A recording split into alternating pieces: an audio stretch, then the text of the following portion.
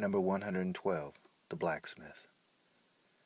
Blistered hands, hearts, and tongues give way to callous, the need to alter, to repair, to thicken. This is patience. This is the track for the haunted to follow, to go from forge to pound, to collar to grind, to strain, silent, slow, and solemn.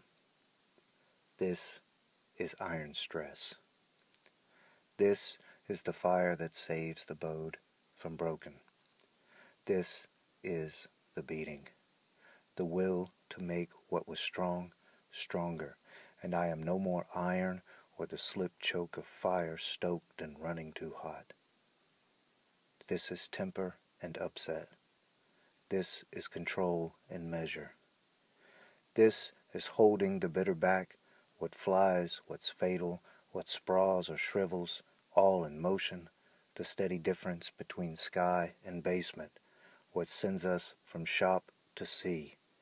Each strike a promise that a day is just another piece to shoulder, another way for drawing out, another way for the soul to drift, and what refuses to die, what gets taken to the cusp will be better than it was before.